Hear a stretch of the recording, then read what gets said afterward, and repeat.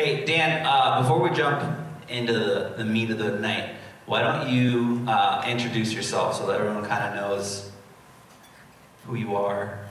I'm Dan Nelson. I am the owner and clinical director of Crossroads Counseling Centers.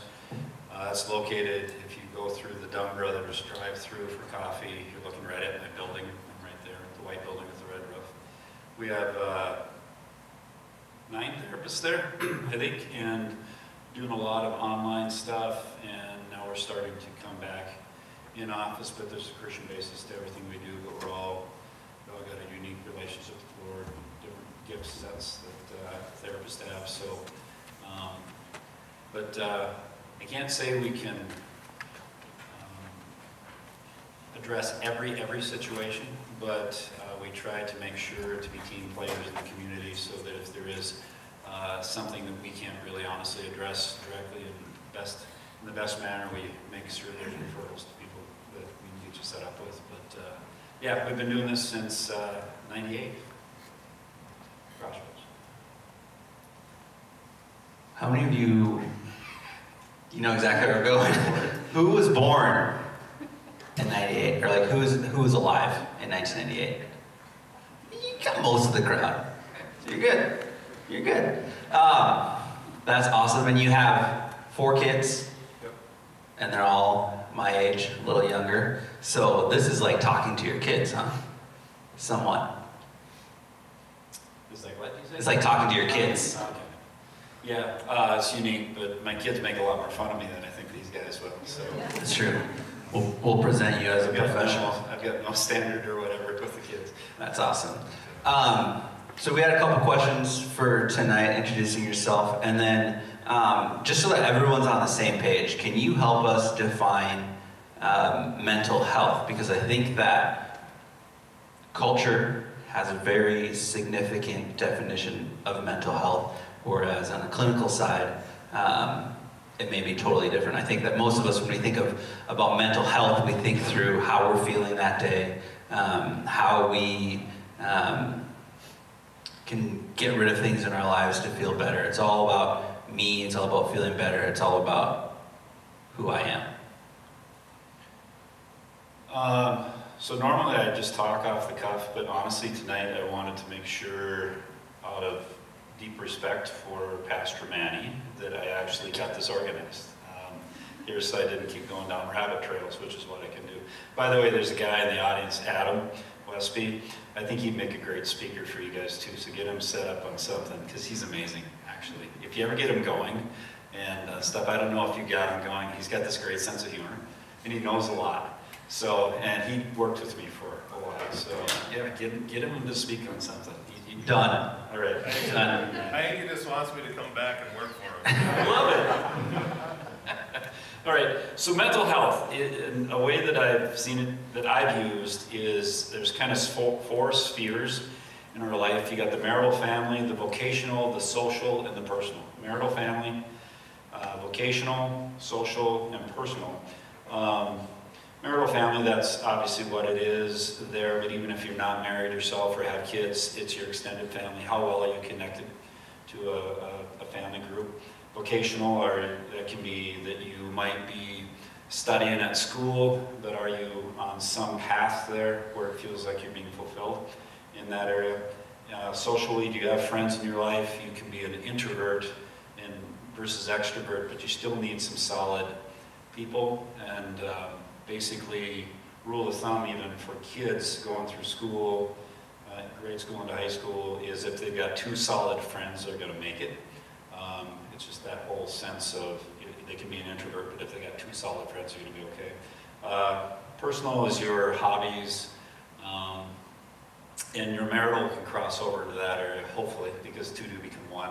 Hopefully there's that sense of personal satisfaction there, but also there's a separateness from that, where you got to be able to step away from the marital relationship, not in a bad way, but be able to maintain friendships or maintain your own personal time in that. And kind of the rule of thumb is when you're failing in 2 of those areas, or you're letting one of the areas take over too much to the sacrifice of them, when 2 of those areas are failing, you're going to probably have some problems.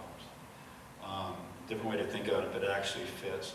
Some other ways, though, to think about mental health. You got the diagnostic mental health medical model, which sees everything as a problem there. And so when you go in, oftentimes, to a professional, they're looking at you as a diagnosis. I give diagnoses, but I always try to see the person as a healthy person before I even know what that healthy person looks like.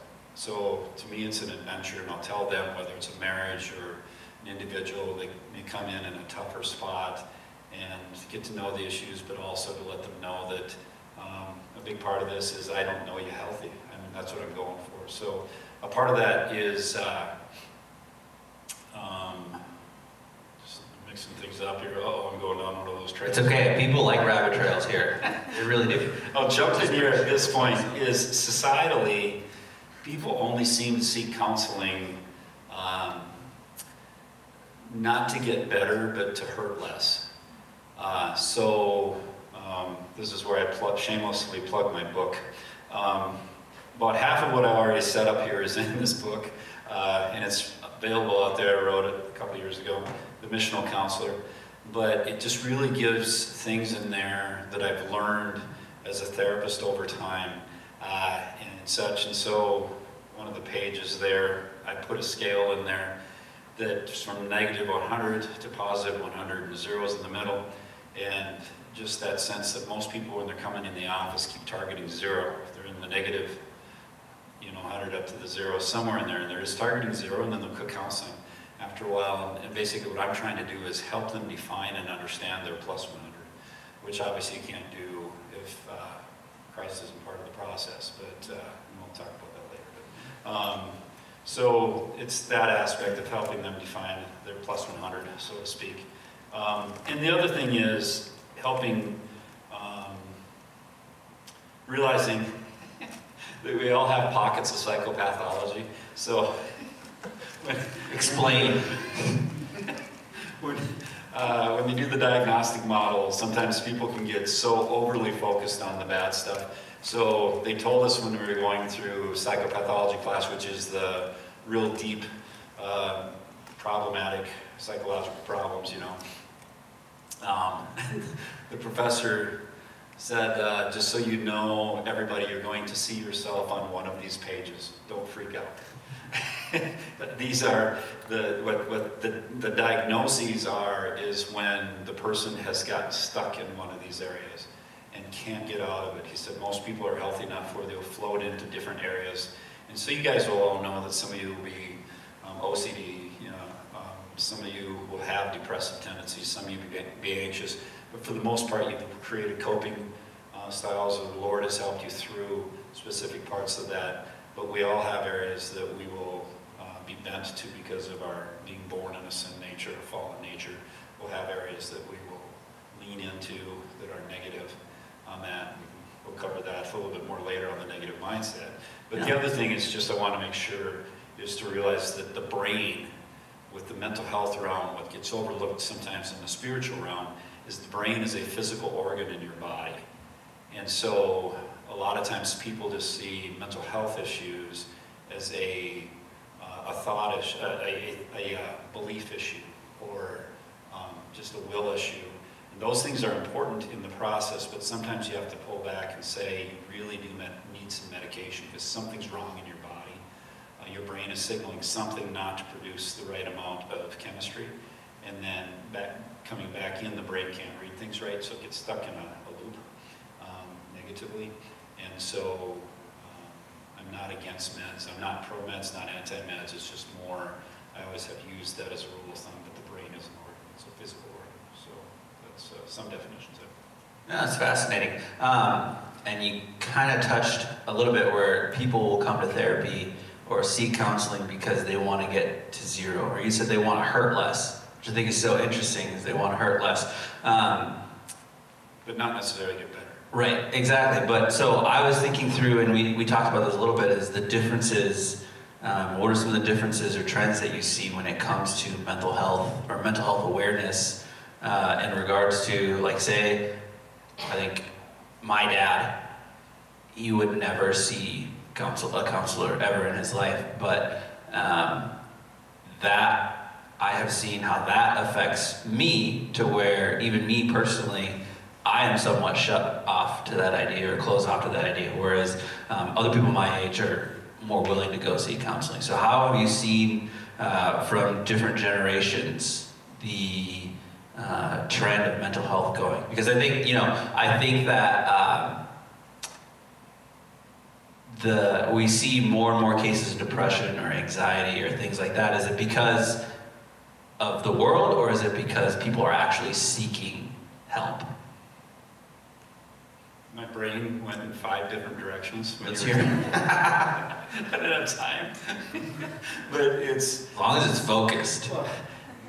When you're talking about, obviously my dad was the same way, so that's part of in the book too, a little bit my struggle to embrace this as a realm, because I felt like I was violating something in my family by seeking out being a therapist on that, and it was a distinct call. So the Lord whacked me with a 2x4 between the eyes of saying, this is what you'll do. And if I had not had that calling on my driveway out in North Dakota, I wouldn't have done it. And so even right after I had a God experience, I was on a walk on the driveway, and I was planning on going to North Dakota State. The farm had failed financially, and so I was planning on taking ag engineering there. I thought, well, if I can't drive the machinery, I'm going to build it, design it. And so about a month before I was going to head to NDSU in the fall of 1985, August of '85, I'm on this walk on the driveway, and just, I suppose, it's a half-mile long driveway, so I turned around, and I'm about 2/3 of the way home, and it was literally like an electric shock experience where I just was, you will go to NDSU, but you're going to change your major to psychology. You will go to Trinity Evangelical Divinity School, and you will get your major in counseling psychology, and you will go to Minnesota and practice. So it was like, okay. And so I had that moment, and I had some exposure to psychology classes at Bible college, at WG in Oak Hills, down there. But so I came to tell my mom this when I got back to the house, and I said, Clint, you and I were talking about this, we're both Baptists. So I came up to my mom, and I said, this just happened on the driveway, and she didn't know what to do with it, how to classify it, because this was in the realm of charismatic, and that was bad. You're on drugs. Yeah, so she says, well, if you don't want to be a farmer or be a plumber or electrician, that's where the money is. I'm actually standing there kind of dumbfounded. Did you hear what I just said, kind of thing? And so it was one of those moments where there was this cultural push. And I think a big part of it can be in farming, working class, but there can be, doesn't have to be, this can be white collar attitude of you make your own way. And I don't disrespect that. I'm not in here to make people wimps and make you feel bad about yourself and make you feel like you have to have counseling. It's a sense of, it's there if the Lord leads you. I just want to be available for you, and I don't want to waste your time when you're in my office. So I'm wanting to pull my sleeves up with that old working class attitude, the same thing. Let's just understand this and work through it. So I respect that attitude. I don't think it's a bad thing necessarily that is there, but it can really come out when people really are called to come and sit down and work something through. Those attitudes can come out and really push against something that the Lord has for the person, that it might be the only place that they can unfold. And that's what I say, I'm a team player. And there's different forms. If I'm listening to a person and so in my sessions, I've got this guy that's an atheist, but he only finds comfort. He thinks about the afterlife and it scares him, but he's a dedicated atheist. So he said, I just can only find comfort when I think about the Christian solution to this. And I said, so maybe you need to explore that. But I knew I wasn't the person, so Pastor Manny came to mind. And so he's been reaching out to him. And so it's just that sense of making sure that you don't have to be the one and only for everything, but to be available. So I don't don't get defensive about bad attitudes about counseling. I don't like it when people will, if I'm the guy in the group, they talk about me as the counselor, and they'll make counselor jokes way more than they will any other jokes about anybody else there. So it's obviously something that disturbs people in that, and I'm really trying to be off the clock, but it kind of comes out, it's what happens. But it's just, there's a cultural pushback that what I represent is weakness in people. And I'm trying to represent healing, but not arrogantly. I'm just trying to say, it ain't my idea, but I'm here, the Lord can use it. But it's just, it scares people, and then you have to look inside yourself if you're going to sit down. And, most of the time when people have been so busy in their lives is that they don't want to listen to what their hearts are saying. And they're so pressed in on that. So that's what I represent, I think. So the older generation would just work hard. The younger generation isn't as dedicated in their work ethic, so they want a video game more, they want to do this, but they keep running into themselves somewhere. And it feels like there was a more healthy aspect to things maybe a half a generation ago for the whole thing. Society has gone so godless that people have nothing now.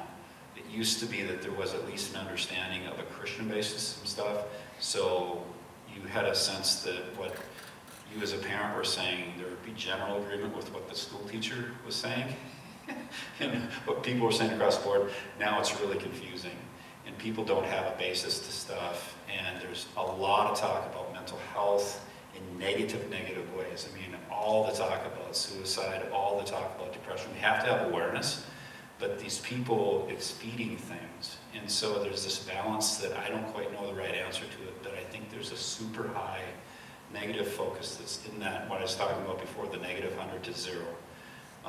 We're not getting our message out there of the 0 to 100 of this, and that we represent healing and we represent safety and security. And that's what's missing in society. And so before it would be this attitude of just work your way through it, we don't need this, we don't have time. Now there's really this desperateness, almost when I'm talking to people, there's a blank slate sometimes, that it doesn't even register that they're worth it. When they're dedicated to their suicidal thinking, that's tough. So it gets to be kind of the same thing. The response is almost the same to counseling, because I'm a waste of their time.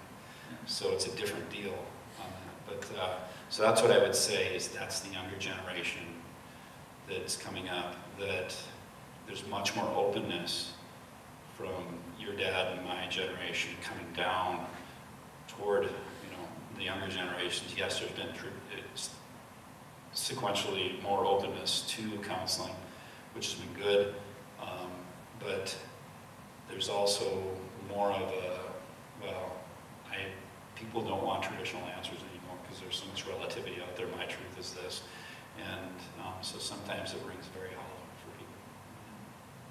It's interesting. I wouldn't even have thought about that in the sense of my kids growing up, all this disarray, different types of authorities in the church or at home or at school. It's all just causing chaos in them and leaving them with nothing. Wow, that was crazy. So let's talk about what you and I got to talk about a little bit on Tuesday, and embarrass myself a little bit here. I asked not Dr. Dan, I'm sorry. You can say Dr. Mr. Whatever, Yeah. As long as you go weak. That can quote. I asked Dan, I said, Dan, why is it that as humans, we tend to focus on the negative things that happen to us, embarrassing things, something that's bad that was said to us or whatever. And I gave the example of when I was 6 years old playing t-ball. I shared this with Will and Alyssa today. I was going to play t-ball, and I had just gotten this new pair of shorts. And they were reversible. They were light blue on one side and dark blue on the other side. And at the time, I don't know what I was thinking. I got my t-ball shirt, and I was like, oh, my shorts clash with this shirt, so let me flip them. And so I flip them, I go and I start playing t-ball, and I'm up to bat. And the umpire, the coach, the dad who was just volunteering, who's way too involved in his kids' sports, was like, hey, your shorts are backwards. And I look back and I'm like, they're reversible, it's okay. So I go and I'm playing and play the whole game. Finally I get done with the game and I get home, or I'm in the car and I realize, sure enough, my shorts were backwards. The drawstring was on my butt and my pockets were going that way and everything, like super, super embarrassing moment. But what's fascinating is that I remember that those shorts were blue, navy blue, and like a sky blue. And I remember that very well. I remember I was up to bat. I remember my shirt was gray. I remember all these different things about that specific moment. But I don't remember the type of car that my parents were driving. I don't remember my theme for my birthday party that year. All these different like great moments that happened that year. None of it. Just, I can't remember any of it. Maybe it's because I was 6, but regardless, that's a lot of, I don't want to say baggage, but a lot of embarrassment to carry for 23, almost 24 years. All because I thought I was so cool that my shorts were reversible. And So how many of you have one of those moments? As he was telling that, do you have a moment that came to your mind? It's not uncommon, and that kind of fits with what we're seeing here. And it may not even be embarrassing. Like I remember that some hurtful things that were said to me just randomly. Man, he's not dedicated. He's just relies on his talents and doesn't apply himself. You know, that kind of stuff. So It's been my problem my whole life. I feel like I should be laying down right now, actually. Now that I said that, wow, something about you just opens that up. Yeah. Anyways, but can you Just get all leave. He's just gonna have a session with me. can you elaborate on that? Because when we talked about it, you shared some really good insight about that. So if I missed some of my really good insights, that I will remember. Tell me. I will. But I think a big part of the negative mindset that we seem to focus on is, number one, we are born into a sinful mindset. And there's just something odd that happened in the garden with Adam and Eve where they had everything going for them. And then when God provided everything, there was just one thing they couldn't do. And it's not like this was the only tree, this was the tree that had the only good fruit on it that tasted really good. Everything else tasted just as good. It's the one thing they were told you cannot do is eat from the tree of the knowledge of good and evil. And so they just schemed on that. And it wasn't just, when you read that whole passage, there's a lot to dissect there, that it wasn't just the sin happened in the moment that they ate of the fruit. There was some thought that was going into that was, I'm being held back from what I could have been. So there's this self-centeredness to us as human beings that comes from Adam and Eve and stuff. And I think when an embarrassment is pasted over on top of that, there's that, you keep rolling over, what can I learn from this? What could I have learned? What could I have done differently? I can't believe this forehead slapping. I don't know if you guys are U2 fans, but Stuck in a Moment song is, when he was telling me that story at Dunn Brothers, it was that song. I told him that's that song, Stuck in a Moment, where you can't get over it. But there's that point in our lives where I think we have those areas, and it takes some work. It still will be an entertaining story, but there can be still some aspects to it that are actually, you got to work through and let God's grace, come over it. Don't wear reversible shorts anymore, that's for sure. That's one of the main lessons you learn. At least that you know of, unless you wear That's something true, inside out. yeah. Yeah. So, but I think to go over and above what Pastor Manny and I talked about is, I think sometimes there's a self-protectiveness to continually being kind of focused on the negative in life. I notice this with people who are anxiety prone. They're always thinking of the worst case scenario and anticipating, based on their past experiences, how bad can this go? And usually one of the primary reasons they're doing it is to avoid embarrassment, avoid being let down. But their mind is so stuck in it that their energy is being sucked over to that. So it gets to be another weird loop there. But just sometimes there's been real bad situations where you've had a continual set of circumstances that have been blows. And That's one thing that I will come alongside people sitting in my office, is they'll expect that I'm going to look at them and say, well, here's the right answers. There's a lot of people that I will look at honestly and say, I got to tell you, you're kind of my hero, because I don't think I would have done as well as you've done this far with what you've been through. You're really strong. Sometimes they don't recognize how strong they are, or how the Lord has really been showing up for them already. So I think that's a part of it, where I want them to recognize how the Lord's already been working with them, not make it like they haven't had anything good happen before they've talked to me in that. And honestly, there are many people that I'll be talking to that I'll be like, I can't, wow, you've done actually incredibly well, or they've been told how bad they've been doing in life by people that just weren't nice people in that, and they've been set up for failure in many ways. So there's some of those people that are genuinely coming out of those tough situations, that their negative mindset. You got people that I think are doing it for the self-protectiveness, like I'm saying, anxiety, depression. But I think there's people that are just kind of greedy, who are saying I deserve more, whatever that more means, and that person has more than I do, but yet they don't realize in their own life how gifted and talented they are. And if they'd focus in their own world, they could enhance those things. Kind of the little joke you made there about, applying yourself rather than just in relying on the talents, that sort of thing. It's that sense of that everybody's got gifts, everybody has specialness, everybody has uniqueness. But I think a lot of times so many people are focusing on what the other person has that they don't have, that it just feeds that. And there's a large degree of the depressiveness that has increased in the last generation or so here that really is about that. I'm not getting what I expected I should have had. So, and that's a huge part of it, where just helping them work past. There's self-centeredness in all of these areas. Self-centeredness, you take pride, that's obvious. Like, that person is really always thinking about themselves and bragging about themselves. But if you're thinking about yourself in a negative way, that's the other side of the same coin. The low self-esteem is still self is the common there. And it really we got that in the solutions in a second. There's that stuff where to get past yourself is a huge, I'll do a lot of confrontation on that type of person, and they're really set up to not take confrontation, because no, you're picking on me. I'm not picking on you. I'm trying to get you to the good you. This doesn't fit. So I'm confronting that person, but I'm not, it's just this sense of being open to what a different view of themselves.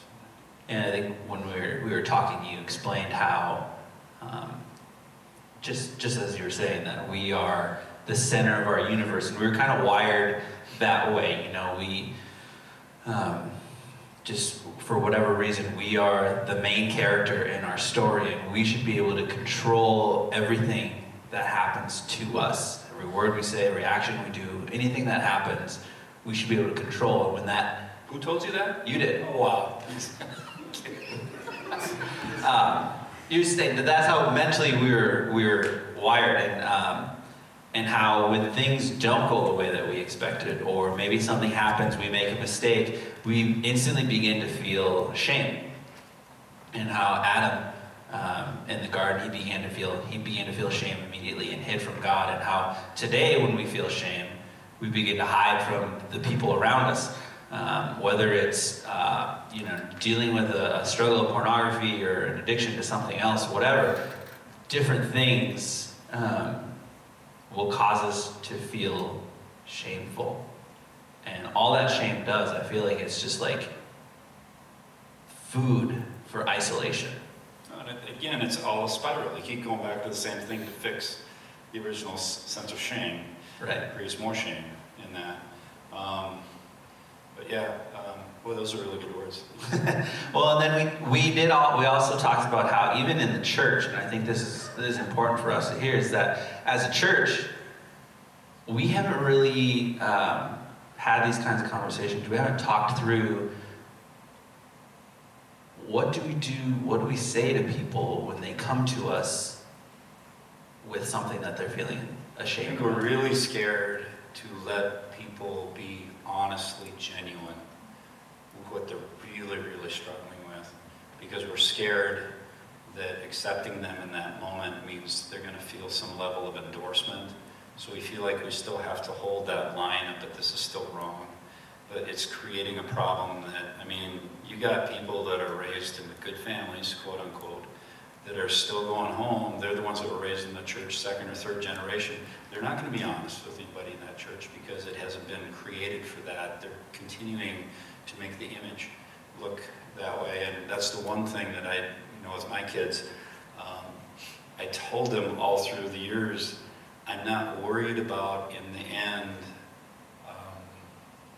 about anything else for you other than you hear the word of the voice of God and you obey. I want you to hear the voice of the Holy Spirit and obey. I'm not worried about this or that for church or this or that for what leadership role. If God sets you in a leadership role, that's great. If that's where, if you're going to be stepping into this. But that was always my goal for my kids.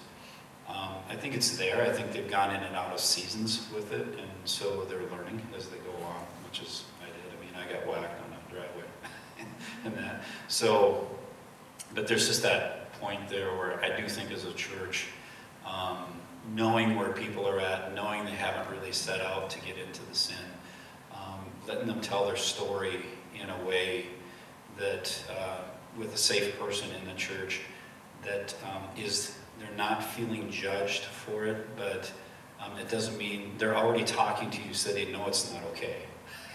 Yeah, right, exactly.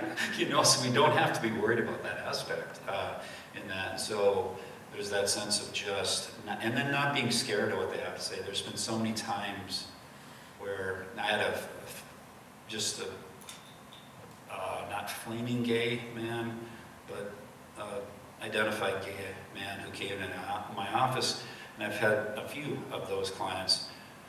And I'm just sitting there with him in particular, and I'm like, Lord, what do you want me to do here? And he said, just love him. I'm like, okay, and don't mention his homosexuality. Okay, just focus on his anxiety, because that's why he's here. And so we had a great counseling experience, and at the end of it, he said, you never asked me about my homosexuality. And I said, well, it wasn't the issue. He said, I thought you'd peg that right away, being a Christian counselor. And he spent a half an hour just talking about that realm with me. We had touched on it before, but it opened him up in a way by not making what we see as the main issue, which oftentimes as a church we're focused on sin. So that's a negative mindset when you think about it. Just like with secular psychology, they're just focused on diagnosis, so that's a negative mindset. And so there's that sense that we're kind of born into it, especially in church, we're sin managers in that. And so there's just that sense of letting the Holy Spirit give you some freedom to really love people in odd ways. But he didn't feel that I endorsed his world. He wanted to tell me about it. And there were some odd things he told me about it that were like, why are you? I'm not going to get into it here, but it's just, it was part of his story. And it's like, wow, okay, I'm listening. And that's, I think, was more healing for that man that I had. I don't have a conversion story at the end of this. I don't have the Billy Graham and he got down on his knees and he gave it. I don't have that. But I know that I built something into this man's life by being a block layer, or whatever you want to say. I put a building block in that. So I think as a church, we need to be just more open to being that type of healing. My business would go down on that because they'd have a place of a safe body with that, and I'd be willing, that'd be great on that, because the church is the bride of Christ. The counseling center isn't. So I'm part of that. I've been in an extended fashion and underneath the umbrella of the church, but there's just something that, to make sure that the church is recognizing, being willing to what the Lord has to say these days, reaching out to people, don't be afraid. Yeah, well, I put it in the hands of a few, and you can put it in everybody. That's really interesting. So when we talk about this negative mindset, how we're born in a negative mindset or in a sinful nature, you have some tips here or tricks or something like that to help us kind of what's the word? Counteract Yeah, that I think mindset? first off, you need to know your identity in Christ alone. That has to be your primary definition of who you are. And I think that grows in time. I think we continue to learn more what that means. Clint, a Sunday ago when you guys sang the blessing, I think I had the same attitude as you did about that song at first. It's like, and then, what's funny is I prayed that Aaronic blessing prayer. It's the first part of the song over my kids every night. Everyone, I pray it. So that's part of it. The song is boring to me. But then they added that whole second part of it that's the expanded blessing that I hadn't really heard before. And I pulled it up on my phone and I'm like, holy smokes, what a set of words. And I'm just bawling there in church, that whole sense of, what it means to be in Christ and the promises that are there to step into and what's there for you and for the generations to come. There's a sense that I'm learning more and more all the time. Part of it is my age, part of it I cry at the drop of a hat nowadays on things because, it has to do with family. I'm bawling. They just all laugh at me. Oh, Dad, we got him bawling again, that kind of thing. And it's because you guys did something good. That's Liz. Liz is a crier like that. And it's rubbing off on me, for sure. So, for sure, letting Christ continually define you. And there will be different ways, no matter where you're at, any situation. That song that was, You're Showing Up Here in the Moment, that we sang earlier. Knowing that if you're anxious and stressed, there's not one situation or one room you're going to step into that Christ isn't in there already. And He's got the answer for you. Stop overworking what the answer is supposed to be. Stop trying to figure out the logic of the situation. The Lord will meet you in that moment. And He's got what you need. And it's going to change who you are by stepping into what He has for you in that moment. And I think that's a big part of it is we're scared to become something new. But be willing to do that. And then once you take that step, find like-minded people that are matching that for you. Because if you are a negative mindseted person, then you're going to be surrounded most likely by other negative mindseted people. And so you have to find other people that are embracing what your goal is, what your plus 100 is. And those negative people will naturally shed away from your life for various reasons. I've seen that with alcoholic situations, people that are pursuing sober life, and they start pursuing that, and the people actually reject them. They don't have to reject the people. It just happens because they're in that. A few other things. Again, allow truth to be spoken to your heart and attitudes. Let other people who are good for you speak deep to your heart. Don't be defensive. That's a big difference when you see people stepping and getting healthier. They want to hear things about them. They don't. Well, this is my truth. That's your truth. Just stop talking to me. You hurt my feelings. It's more like, okay, bring it on. Let me see it. I want to break it down.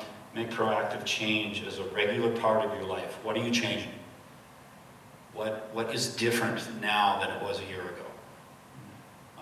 You talked about your dieting. You talked about stuff that's there. It doesn't have to be spiritual. It's just more, what are you doing that's there that you explained it to me, I hadn't heard it before, kind of thing. It's cool on that because you're understanding some stuff. You're working with your body. Exercise is important, especially if you're an anxious person. Well, both anxious and depression, but the anxiety, more of a runner and walker, that's the stuff that's being, the hormones and the chemistry that's being released into your body is exactly what's helping you to run away from a situation. So that if you stay stuck in a situation, you're breaking your body, the muscles down unhealthily. So you got to exercise that stuff out of your system, and that's important. Deep breathing is good, but make sure you've got a regular time with the Lord in all of this, so as you get an understanding of what your identity is in Him and like-minded people, and you have an openness to the Lord of what He wants for you, make sure you're spending regular time with Him. One of my clients described his prayer time with the Lord as he makes the phone call and leaves a voicemail, and then he opens the Bible up, and that's the text back that the Lord sends him. That was pretty cool. I asked him permission to use that, and I got to pay him 10 cents.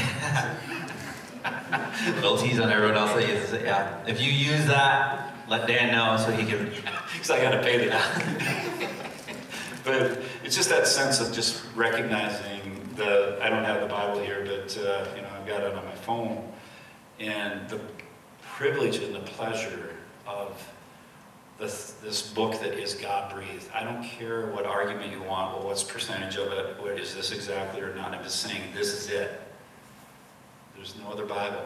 So take your time to let God speak to you through that. Take time to be around people. Yes, step into the Holy Spirit, step into the gifts, step into what He has for you, but let yourself be changed into His likeness. And that's not just an idea. You know, it's a shift, and let that happen. So, but, am I making sense? Yeah.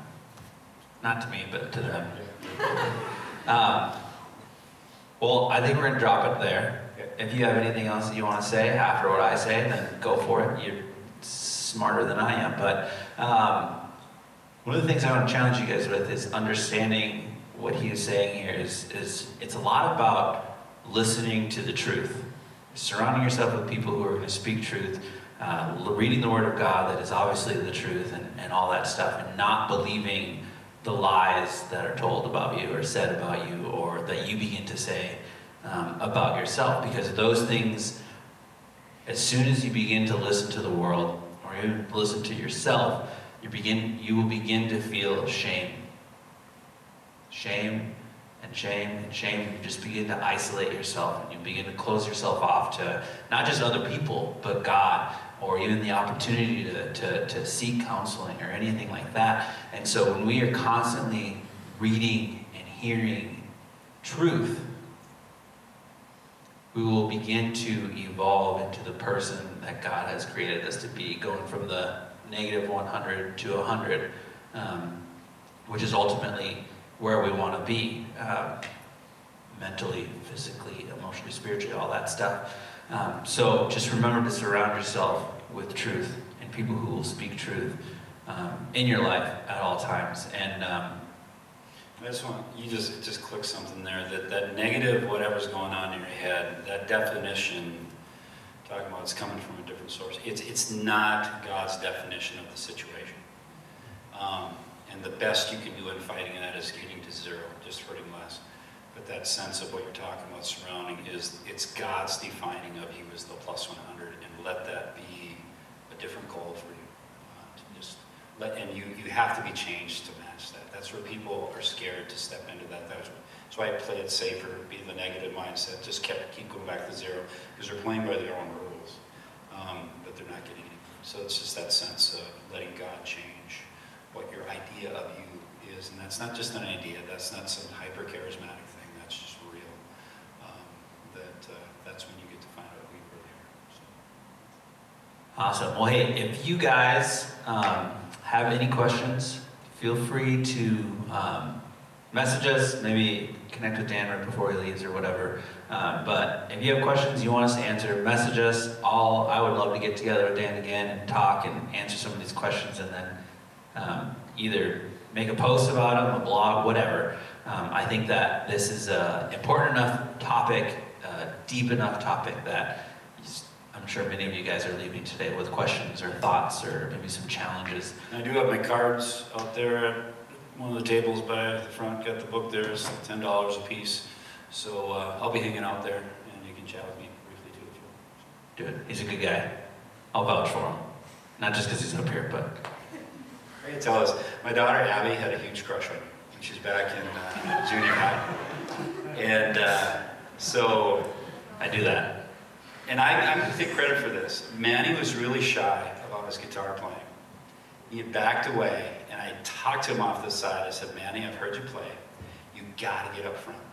You got to get in there. And I don't know if you remember this, but I really all the time. I spoke into you. I said, thought about that. You got to get in there. And so, like, even last Sunday when you were up front playing, we kind of like, I take a little pride in that watching you play, because that was there. So Abby did not know that I had just kind of quietly, not discipled you really, but just encouraged you and stuff. It was just something where I knew that you were a guy that didn't have that confidence exactly, and something was off there. So I just wanted to make sure that, you know, you're good. You're really good at what you do, and I said, just let it go. So she saw that we were friends, and I said, there's something on Facebook. She said, why are you being friends with my friends on Facebook? And I said, because, oh, Manny and I know each other separate from you. No, we were friends way before. This is one of those funny things where it's a generational deal where you were, Yeah. not halfway between us, but, kind of whatever. So I just had to share that. Well, so then to add, Clint, you owe him. Because if I wouldn't be playing if it wasn't for Dan. Yeah, it was right before that. Yeah, it's true. I do remember that. And I was driving here, and I even thought about that. I said, Dan was a guy who, early on, speaking life and just pouring into me, and being fun about it, and not just like being serious and like you need to get your crap together and worship God and whatever. But you're just saying like, let it rip. You wail on that guitar, whatever. And there's these little things that you spoke into me, those little truths, where I believed that I was just not good, or I shouldn't have been up there for whatever reason. So yeah, perfect example. Watching you step into the pastorate and just that stuff, you're just on full, so it's cool. So Thank you. good guy too. So. And Adam Westby's a good guy too, so we just got a bunch of good dudes here. So I'm going to pray, and then I will dismiss you guys. So Father God, we come to you. We're just so grateful for the opportunity to listen and hear some wisdom from Dan, Lord. I thank you for the many gifts that you have given him, including being an exceptional guitar player, Father God. And that day that you called him, you spoke to him so clearly about what he was to do. God, was for moments like this, moments where he could pour into generations, pour into people who need to hear you and learn more about how much you love them and how you designed them to live for you. So we thank you, God, for this evening, and we just ask that you bless Dan and his family and how it's growing and all that amazing stuff, Father God, and that as he steps into this role of grandpa, that he just fill his pockets with delicious candy and a loving heart and a lap always ready to have a grandkid in there, Lord. So we love you, and we pray this in your name. Amen. Amen. You guys are free to go. Like I said, if you have questions, come see us or come see Dan. We would love to continue to grow in this department. Have a good night.